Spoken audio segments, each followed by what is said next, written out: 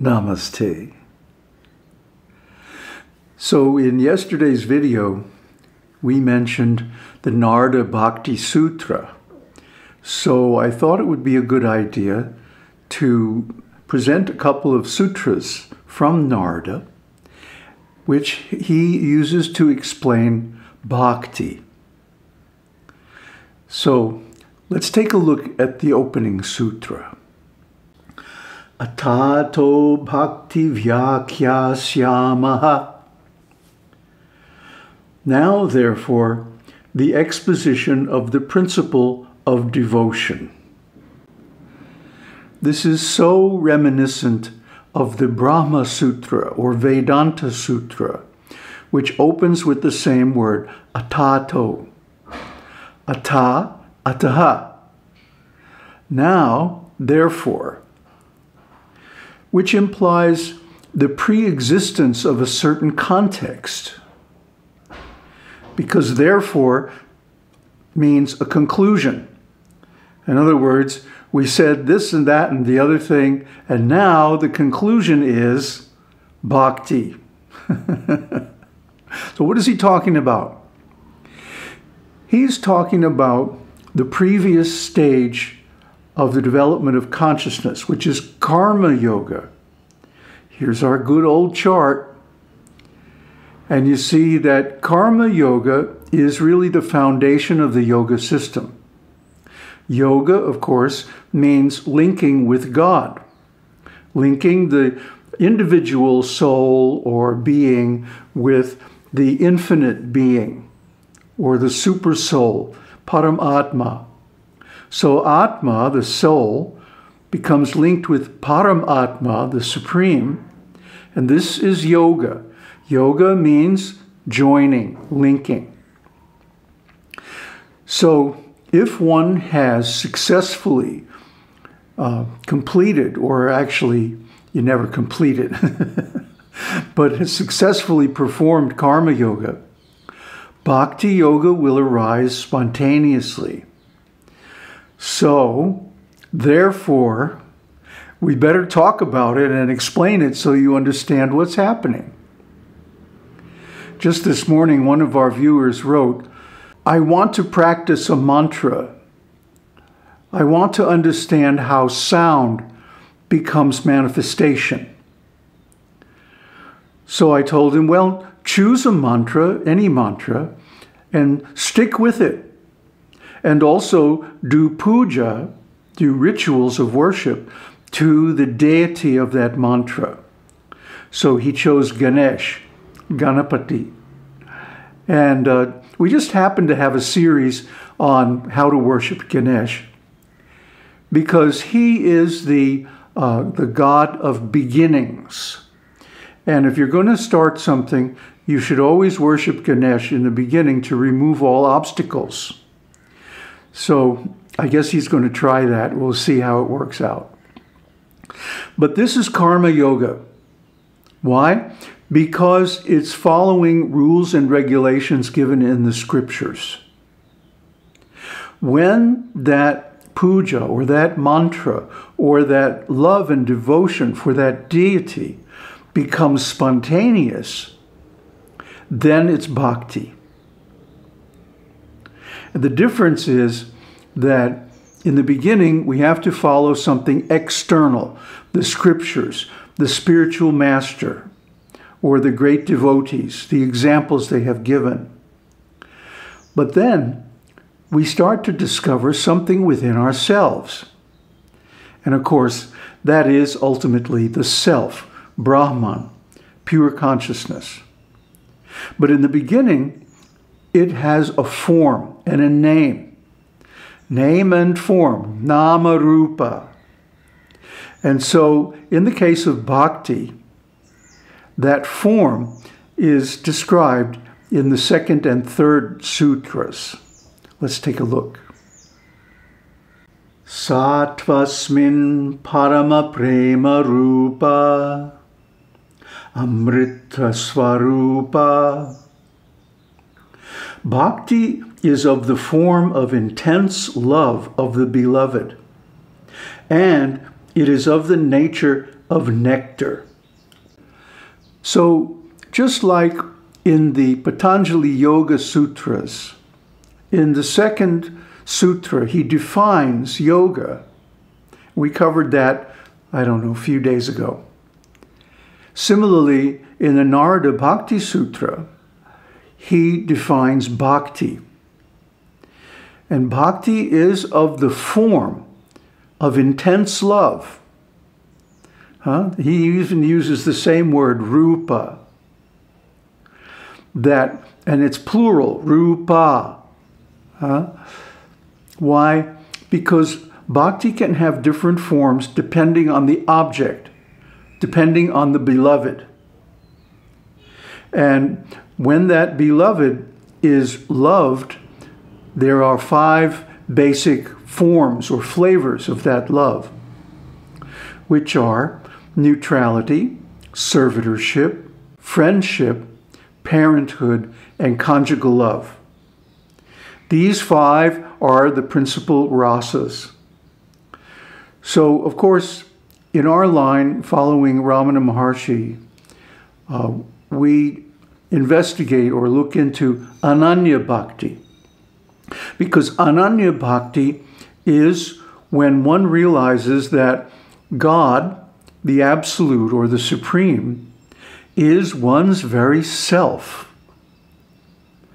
And the path of Kula Yoga, Kundalini Yoga, the worship of the goddess, is our path because that is the bridge that links the duality of form with the unity of being.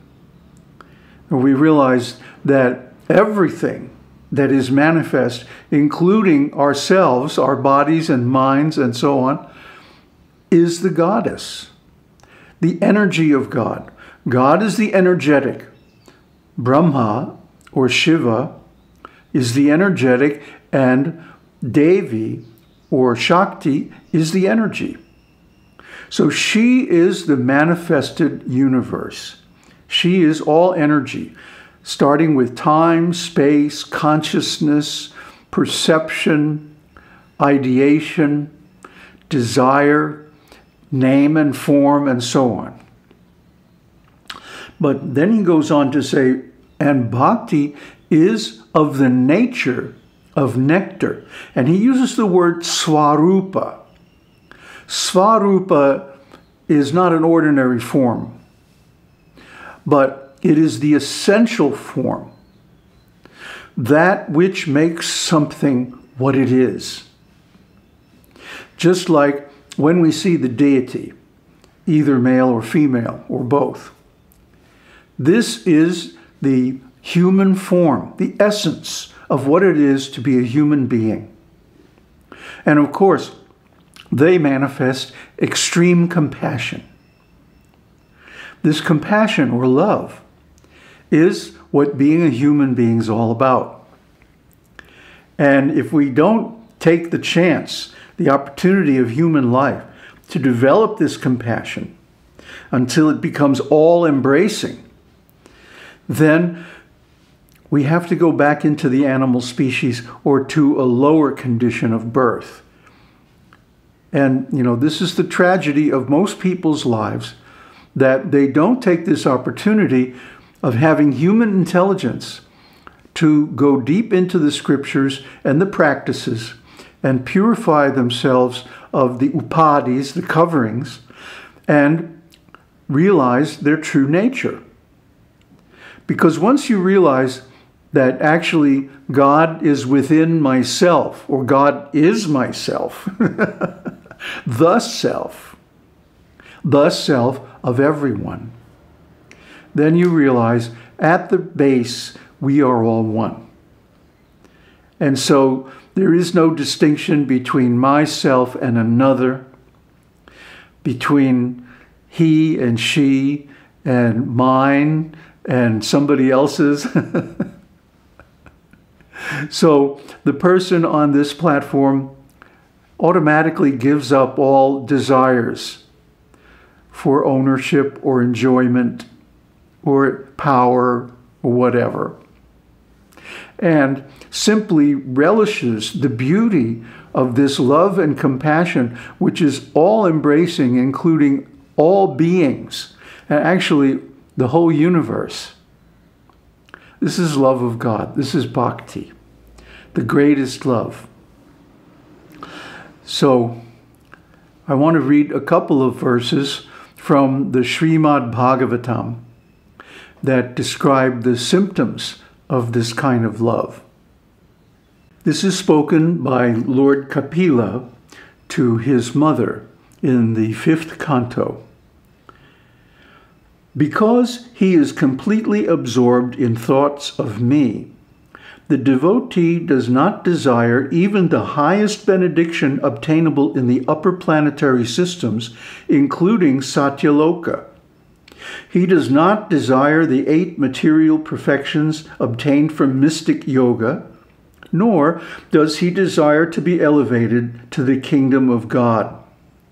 Yet, even without desiring them, the devotee enjoys all these benedictions even in this life. My dear mother, devotees who receive such transcendental opulences are never bereft of them. Neither weapons nor the changes of time can destroy such opulences. Because the devotees accept me as their friend, their relative, their son, preceptor, benefactor, and dearmost self, they cannot be deprived of their possessions at any time. See, this is what is meant by svarūpā, one's own self. So when it is understood, or when it is realized, that the object of the greatest universal love is within one's own self, and indeed is one's self, then this universal love can develop to embrace all beings, all creatures, all manifestations, everything. See, this is love of God. This is bhakti. And this cannot be mandated or legislated or forced or controlled. It's something that has to arise spontaneously from within by self-realization. That requires lots and lots of good karma. So the way to generate that good karma is by karma yoga. That's why we stress continued performance of karma yoga, even in the highest stages of self-realization. And of course, Ramana Maharshi and other great sages showed this example by continuing their activities of service even after realization, even in the stage of ajatavada, the view that the universe was never born. It was never born because Brahman cannot be divided. When we look at the universe, we see what is called Jagrat. Jagrat means the innumerable names and forms of the manifestation. But this manifestation is also called Maya, that which is not. That means it's just an appearance. It's not real in the same way that Brahman is real. It's impermanent, always changing, and therefore it's unsatisfactory. It cannot give us the full satisfaction that we want, because we know all of this is going to change. It's just a matter of time. And finally, everything that we can perceive outside ourselves is not self. So how can it be satisfying to the soul?